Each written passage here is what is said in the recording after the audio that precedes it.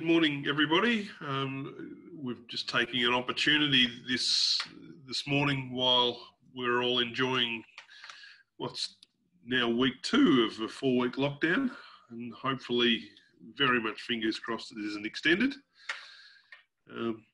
Take some time to over the next, certainly today and for the next couple of weeks, to learn maybe something new while we've got maybe a little bit of extra free time on our hands. So, and we really appreciate Glenn for making himself available at 7 o'clock in the morning in Melbourne. The background image is a lie. It's not sunny at all. So really appreciate you coming on, making yourself available, Glenn. And depending how today goes, I think we spoke about doing something similar again after Easter, but we'll sort of see how today runs. We hadn't really got a format locked down, so we're quite open to people throwing in questions at any stage, and we'll just have a bit of a free-form conversation around technical problems and the common problems you see, and maybe some good, bad, and ugly. We'll see how we go, but we'll sort of leave it open to you guys, because it's for the benefit of you that we're running this, not us. So I'll hand it over to you now, Glenn. Thanks, Dave. Yes, so this is a little bit of a trial to see what benefit and what areas that you would like to know more about. So I've kept it a fairly basic intro to some of the issues around the solar PV and what I call the 7 deadly sins. They're also a good avenue to look at some of the technical issues associated with solar. Oh, my head keeps disappearing.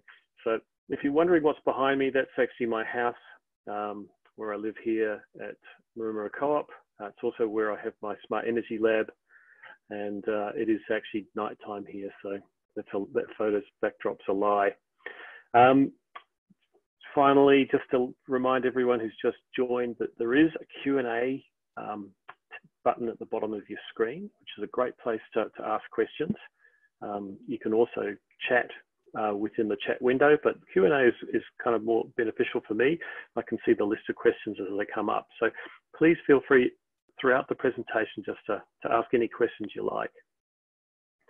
So I'm just going to flick over to my presentation screen, and where are we? Oop. Got about 4 screens open at the moment. See how this goes. Yeah, that's it. Good. Okay, so what you should be able to see now is the 7 deadly myths of solar. Just to confirm that you can see it, does someone want to type something into the chat window, or just to let me know that it's all working for you?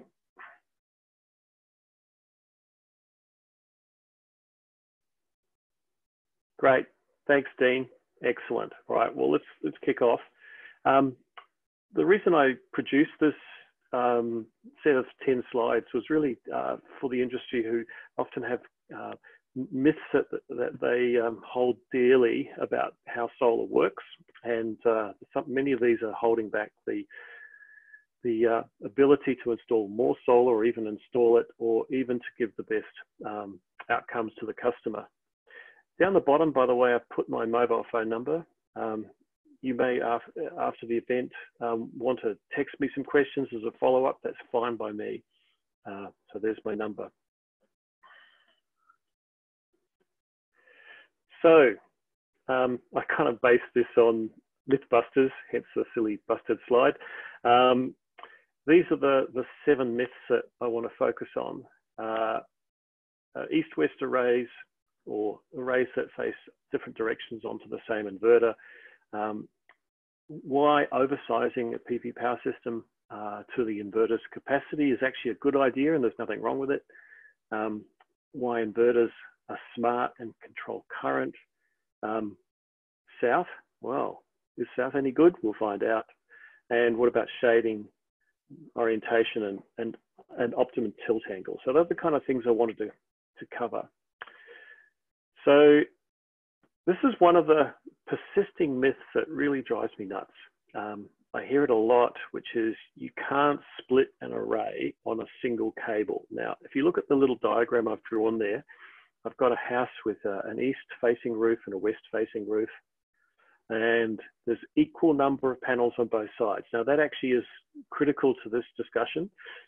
If you parallel separate strings of PV, each string must be the same number of panels, must be the same type, and must also in each string face the same direction. So we've got on the east side, they all face east, and on the west side, they all face west, and they're electrically connected in parallel.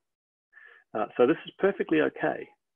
And you don't actually have to use a dual input inverter, one which has two maximum power point trackers, sometimes called an MPPT, because there is a lucky bit of physics that means that when you parallel strings of different orientations, their voltages stay very similar throughout the day because of the way the voltage of a panel varies with the radiance and temperature in opposite directions.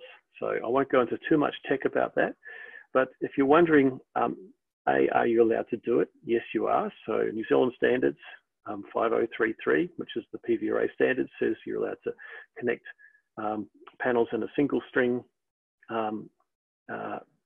or multiple strings as long as all panels in each string independently face the same direction. So why would you do it? It's probably another question. You might go, well, most of the inverters that we sell have multiple inputs. That's not always the case. Or you may find that you've got an inverter with two inputs, but you want to put three strings onto it. So there's sometimes an opportunity to parallel two strings together.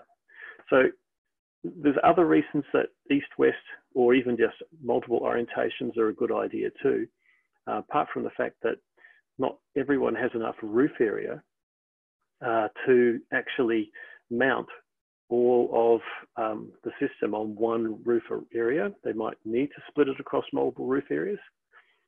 Also, if you're trying to maximize self-consumption of solar energy, which is just about always the best option for a grid-connected system without batteries, that means that the solar energy that you produce is being used internally in the home and not being exported to the grid. By having multiple orientations gives you a longer production curve. And particularly for people who are lucky enough not to be in lockdown and go to work, they're likely to use energy at either end of the day. And an array which has an east and a west face actually will produce energy earlier in the morning, the eastern face, and later in the afternoon, the western face. So you actually get better self-consumption. So there you go. Split arrays are allowed as long as all panels in each string face the same direction. Oversizing. Now, there's a confusing concept here, which is that you'll hear an inverter is rated by power. So it might say this inverter is a 5 kilowatt inverter. It doesn't mean that inverter cannot accept a bigger array than 5 kilowatts. It means its output AC power is 5 kilowatts. Now a PV system is also rated in kilowatts, but they're not real watts. They're watts based on irradiance, how much energy is coming from the sun, temperature, time of day, all sorts of factors. And almost always you will lose some of those nameplate rated watts. So if you have an array that's rated at 5 kilowatts on the nameplate, but you put it in the sun, as it heats up, it loses power. And depending on how hot it is in your area, you could lose 10 to 15% of your nameplate rating on a sunny day. So the reality is that a 5 kilowatt array will almost never put out 5 kilowatts. So if you're trying to convert with an inverter, DC power to AC power, the conversion efficiency is probably about 95% or better. So you're going to lose some of that energy anyway as heat in the inverter. So you want to start with a bit more power than you hope to peak out on the output side. And also you want to allow for those losses due to temperature on the PV array. So a good kind of rule of thumb, actually this is a little bit Australian here, I call it the silly CEC guidelines. CEC is the Australian body that manages accreditation of installers, the Clean Energy Council. They have some guidelines which embarrassingly I helped write about 10 years ago. And in those guidelines, we gave some sort of rule of thumb was the word, recommendations about maximum sizing of PV systems with respect to inverter power. And what we said was you should have at least, a maximum of 75% of your output power rating of your inverter to the peak watts of your array. If you reverse the maths on that, that means your array should be about up to 133% bigger than your inverter power. So a 5 kilowatt AC output inverter, maximum 6.6 kilowatts of PV. Now, that maximum is just a design optimization. It's not an electrical safety limit. The thing to consider here is that inverters are actually smart loads. They determine how much current they'll draw from an array and therefore how much power they'll produce. They actually operate the array. So if you oversize your array within the manufacturer's guidelines, so that's a key condition here. Manufacturers will often say maximum DC input and they'll give you a value.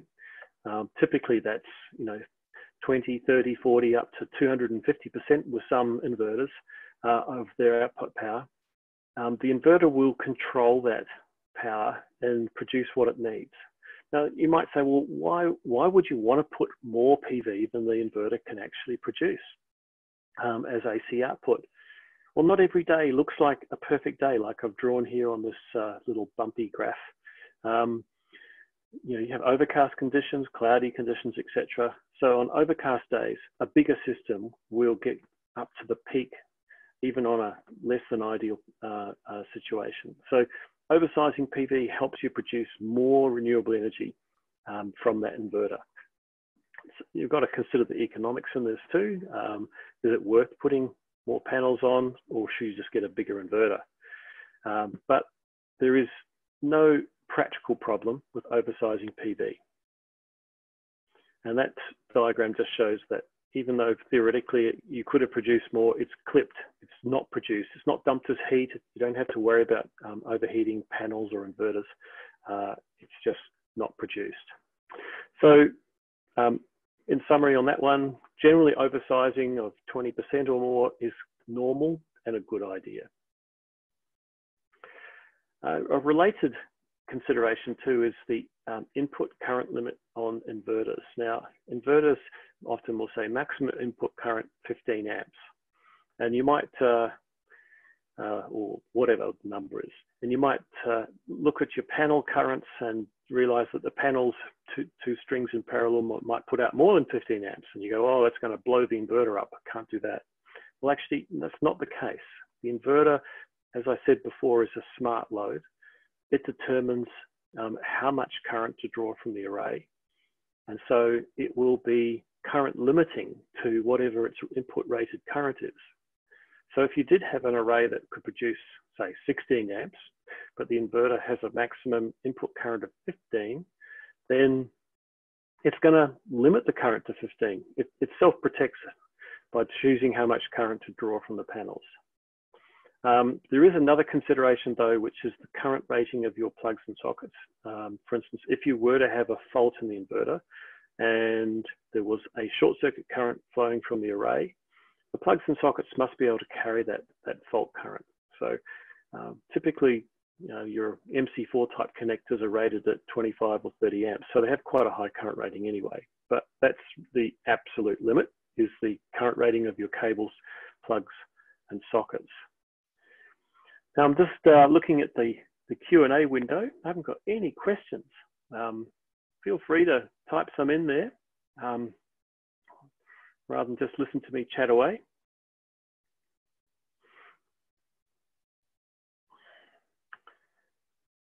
Now here's another one. This still gets me a bit grouchy because I can't believe people still don't understand this. In Australia, I've heard installers say it's illegal to install panels facing south. Now, if you're wondering what STCs are, that's an Australian thing, so just ignore that, but it's a government rebate associated with PV.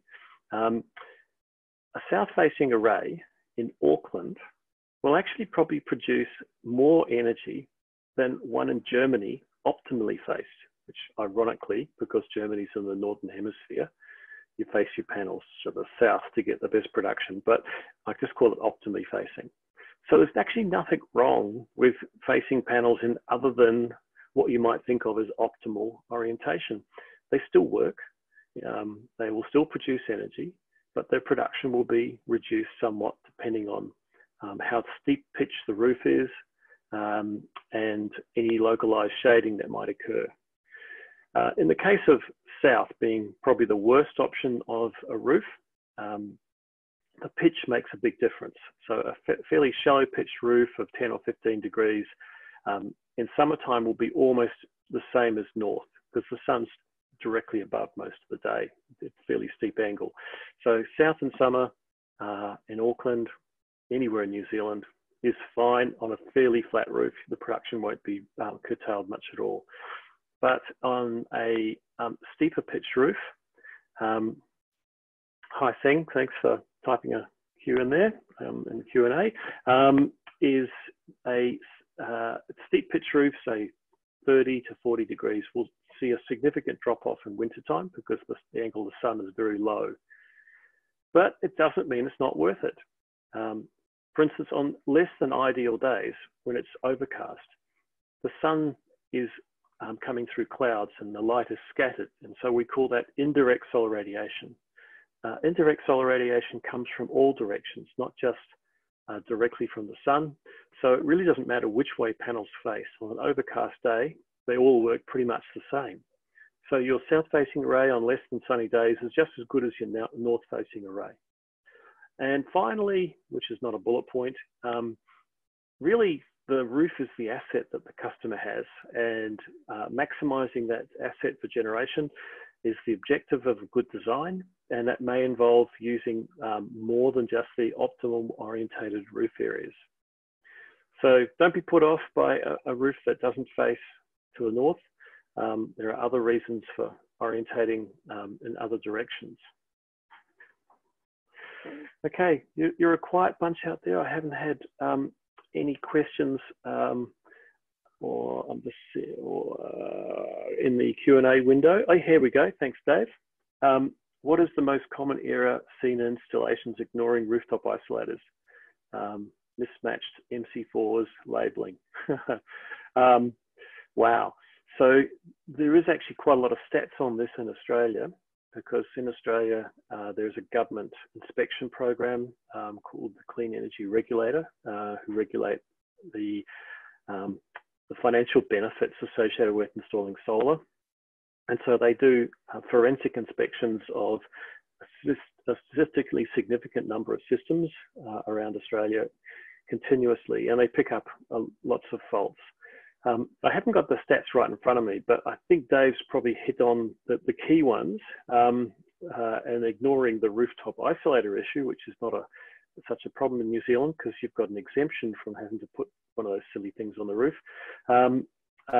The mismatching of connectors. Now, Dave's referred to MC4s, which is a popular brand. Now, it's not a type, it's a brand. It's not generic of connector. In the standards, it says that all connectors must be the same type and brand on both sides of the connection. That means if the panel manufacturers put in some Amphenol connectors on the end of their panels, and your inverter has MC4 plugs and sockets, you can't, even though they might physically plug into each other, they're not guaranteed to actually mate properly or work properly in a reliable fashion. So you need to actually change those connectors. Usually that's where someone would cut off the connector on the home run cable or the array cable and change it to suit the inverter. So that is a big problem because mismatching of connectors often leads to thermal overload or thermal failure over time because it's not a good electrical connection. Labeling's still a big problem. partly because the standards are a little bit confusing around labeling, and depending on which version of the PV array standard or the inverter standard you're looking at, there is some contradictory requirements in signage. But in general, the issues are that the signage isn't in the appropriate location for the system, and it isn't correctly filled out. Some of the signage that comes out has a space to fill out the details, like your open circuit voltage of the array and short circuit current of the array. People often don't realize that that's the calculated open circuit voltage under coldest conditions, not just the nameplate rating of the panels. So you need to factor in a temperature rise of voltage, temperature induced rise of voltage. So as a panel gets colder, their volts go up. Well, good, we're getting lots of questions coming in here. On transformerless inverters, actually, just since I'm taking these questions, I'm just going to go back to me so you can see me. There we go. Thanks. On transformerless inverters, this is the question that just came in. Does the DC isolator need to be rated twice the voltage rating of the array? Excellent question. Now, I could probably spend an hour explaining this, but in short, approximately correct. The reality is that transformerless inverters under fault will pass the full current through just one switched leg of an array. So if you've got a positive and negative cable coming down from your roof, under fault, the fault current might be passing just through the positive, for instance, through the inverter, out through the AC output, through your MEN, back through earth, back up to the earth fault on the array on the roof. And therefore your DC isolator has to interrupt on just one switched pole the full current and open circuit voltage of the array. So that means if a DC isolator says on the packet 1,000 volts and 25 amps, it may be, and you've got to check the labeling carefully on the product, it may be only if both poles are operated in unison, interrupting the current equally across both switched poles. So yeah, in the sort of simple analysis, that really just means you're probably going to derate that significantly when you connect it to a transformerless inverter, which these days is basically every inverter. I see Enersolar have closed their inverter manufacturing, so there's really only Fronius Galvos left on the market that are transformer based. Kate, I can see your question coming in. Tile roof versus tin roof. Does this change the performance of a solar panel? So I guess you're referring to the fact that it's a temperature difference. So a tin roof you would think might be hotter than a tile roof. Well, it might be on the surface exposed to the sun, but underneath the panels, they're in full shade. So it actually makes little difference whether the roof is tin or tile. Under the panels, they'll be at ambient temperature. There's no direct solar radiation on them. So I wouldn't see any significant performance difference between tin and tile. Brad, with the connectors, is that for New Zealand as well? Yes, it is. So New Zealand and Australia share a common set of standards for renewables. 5033 is the PV array standard, 4777 is the inverter standard, and now we have a battery standard, which is still ambiguous whether it applies in New Zealand, but does seem to be based on what the regulators stated. That's 5139.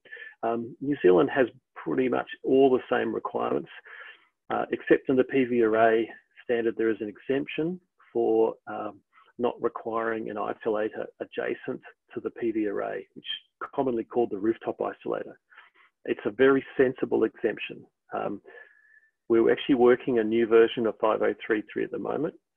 I'm the work group leader for that project, and we're trying to find a way of getting rid of the rooftop isolator for Australia, but New Zealand's very staunch on this. They don't want one, not going to change their position. Good on you.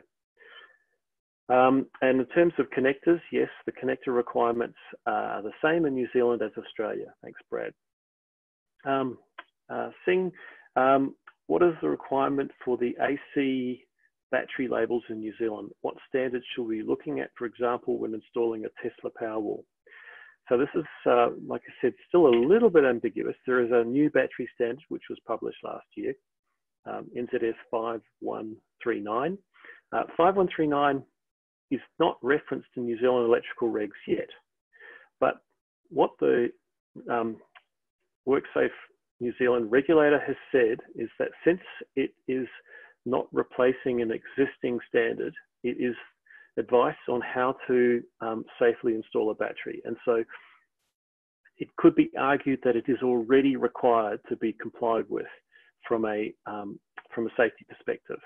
So if that's the case, you need to consider, in the case of a Tesla Powerwall, it's what's known as a BESS, battery energy storage system, which means it's got a battery and an inverter in a box. It's got isolation requirements and labeling requirements specified in that standard. Now, the question's probably a bit broad to answer glibly. I would suggest you get a copy of that standard, and for a Tesla Powerwall, you'd be looking closely at section 4, which is for BESSes that comply with the best practice guide, such as the Tesla Powerwall. Thanks, Dave. 5139 is being enforced by WorkSafe, says Dave, even though it is not ratified. Yep, it is rather ambiguous, but it is a good safety standard. There's a few bits which I probably don't fully agree with, even though I'm on the committee that wrote it, but that's what happens. Dave, regarding DC isolators built into inverters, there are very few that comply with 5033 revision 2. Now, what Dave's referring to there is that, and once again, we're caught up with this peculiar problem that New Zealand and Australia are out of step when it comes to when a standard's enforced. In Australia, it's based on usually just so many months after this publication of the standard, but in New Zealand, it's based on referencing in the electrical regs. 5033, you're still under the 2012 edition, even though we've got 2014 being published and 2 amendments to it, amendments 1 and 2. Amendments 1 and 2 were written really to help get rid of the DC isolator that you have to mount on the wall next to the inverter. And the reason for it is, it turned out it was the one that was most likely to cause a house fire if it failed.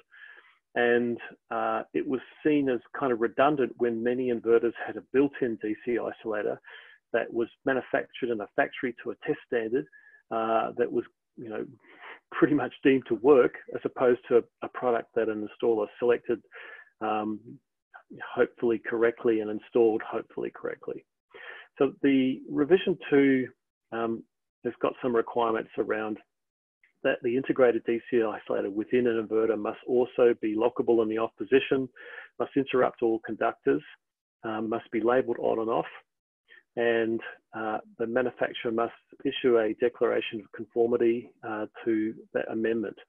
There isn't very many inverters that tick all those boxes, because the other more difficult requirement is that the inverter is repaired by replacement only. There's no serviceable parts inside the inverter, so you can't take the cover off and access any of the DC components. So, and in terms of brands, I don't know about you, Dave, but I guess the Sunny Boy Storage and Sunny Boy inverters both have that integrated DC isolator. So that would appear to meet that requirements, because SMA have a declaration of conformity to it. And Dave, 5139 is already considered best practice by WorkSafe. Yeah. So I guess Dave's really raising the point that the battery standard 5139, even though it's not ratified in the New Zealand electrical regs, is going to be enforced, particularly if there is an issue. So, you know, often it's not till something fails that a standard gets fully applied. And so if there's an issue, a house fire or an injury or fatality, that's when this will come into very significant impact. I suggest you get a copy of 5139. Those who have access to Standards New Zealand can download it for free. If you part of the EWB, and have a good read.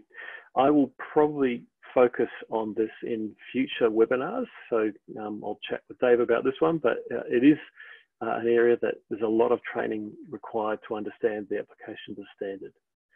Now, I did say this would be basically a half-hour webinar, but I got a few more slides, so if you don't mind hanging around for a bit longer, I'll just go through those. And where are we? Share screen, hang on.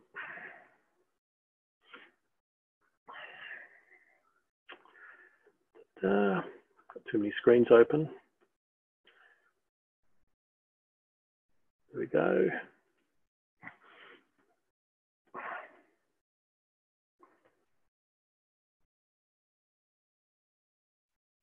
Good. Okay, so we've done south-facing arrays, almost there. 3 more. Shading is bad. I mean, yes, shading of a PV array will produce less energy. It just doesn't mean that it's automatically not a suitable location. You may find that a customer is prepared to accept some production loss due to shading. It might be based on season or time of day, but there are many ways to mitigate against the effects of shading. And one of those is what's known as microinverters, so small inverters on the back of each panel. What they do is they operate each panel independently of every other panel. And there's devices which do it on a DC level. They're known as DC-DC converters or DCUs. Well, there's a mistake in my notes there. It should be DCUs, not PCUs. Such as the SolarEdge Optimizer, the Tego Optimizer. Also, Huawei have one as well for their inverters. So that means that if you do have some shading issues on a roof, you can design that problem to be minimized by using module level power electronics. So don't rule out straight away a shaded roof. Now I can see there's some chat questions as well.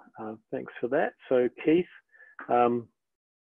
says, I would have thought a steeper roof facing south would work better in winter.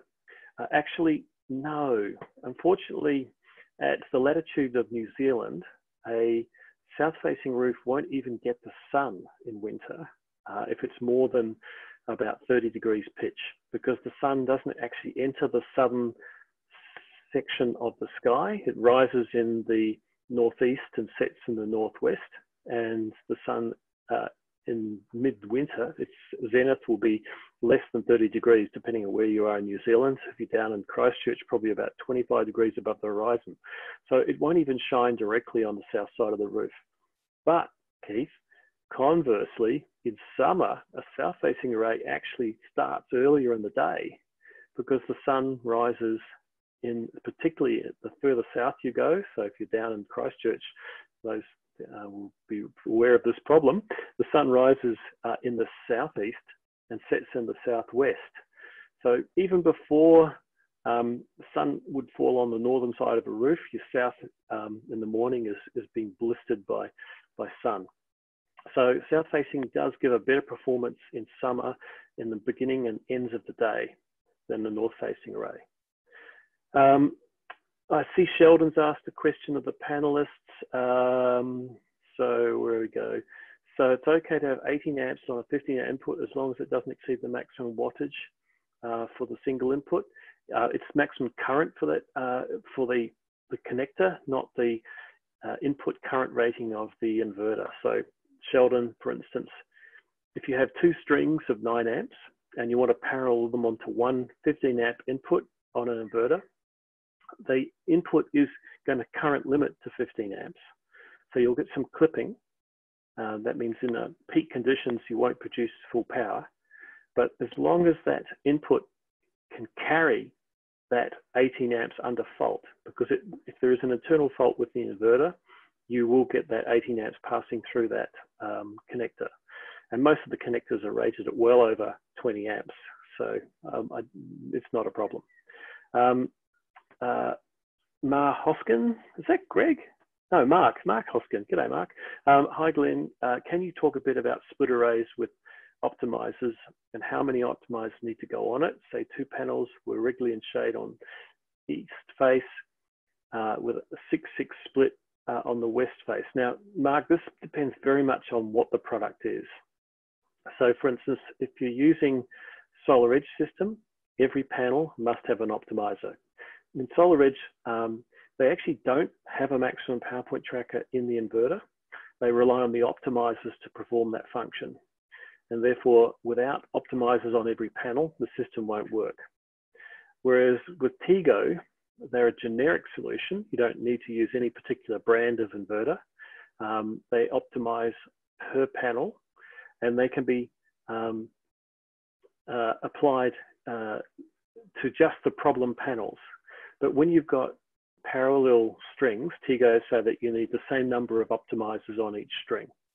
So if you've got 6 east and 6 west, and there is shading on the western roof on one panel, so you might put an optimizer on that one panel, you need to match it with an optimizer on the east side as well.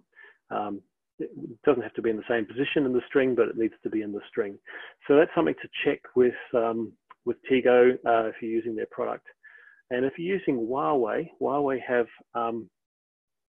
optimizers that actually can be partially deployed. So you can put them on some of the panels and not all. Don't know about splitting the array with Huawei. So that might be, I haven't tried that. I've got one here, but I haven't actually tried it. Donald Trump's joined us. Oh, wow, thanks, Donald.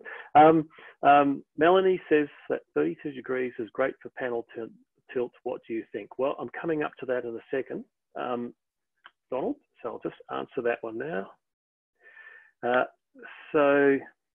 No, actually, it's the last one.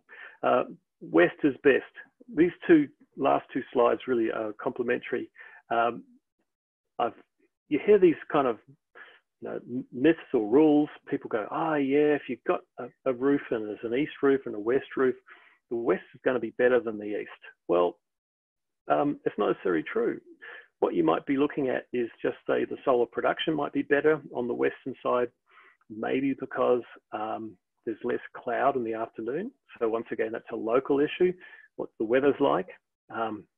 It might be because the energy is required in the afternoon more than in the morning. So that's a consideration of the customer's load profile.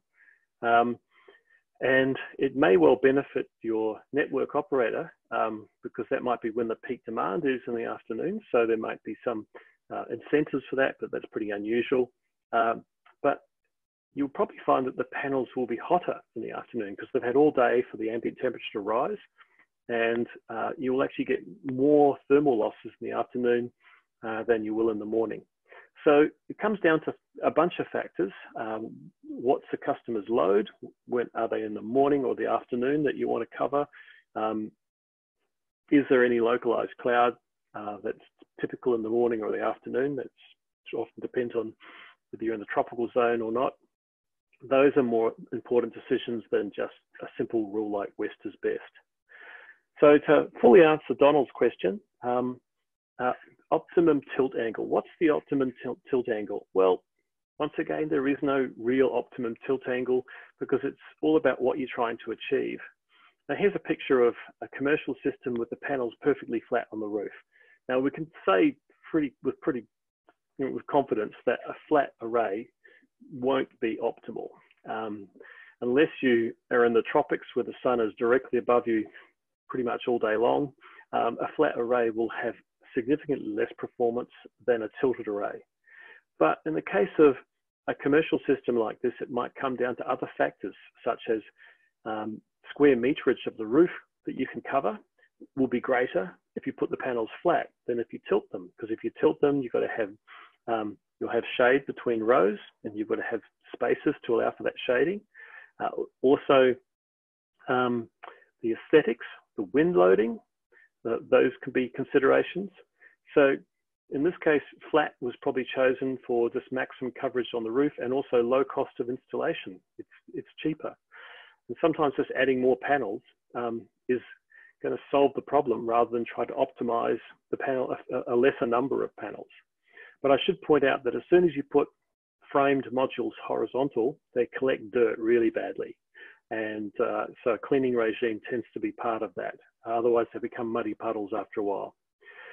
Also, completely covering the roof will give quite a lot of cooling benefit if you're in a hot climate or high solar radiance. So it's fully shading the roof, and you get a lot of PV on top of it.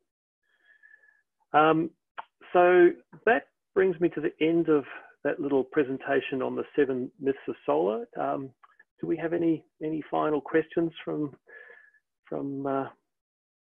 anyone?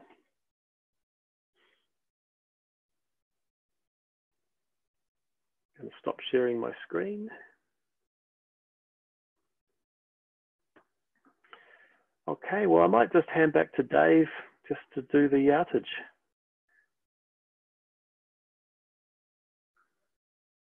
So staggering lunchtime. Hey everybody! Thanks for tuning in, giving up your morning. I hope you all got something out of that. Feel free to message either me or Glenn or whatever if you've got anything to follow up, and we'll try and deal with it as best we can.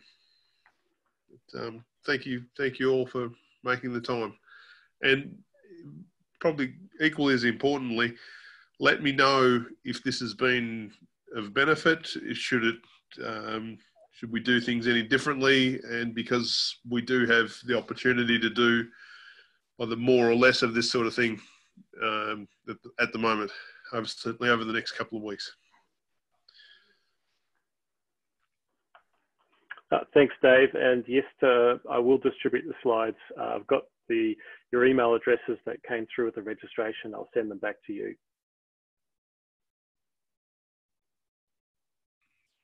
Brilliant. Okay. Thank you. Good one.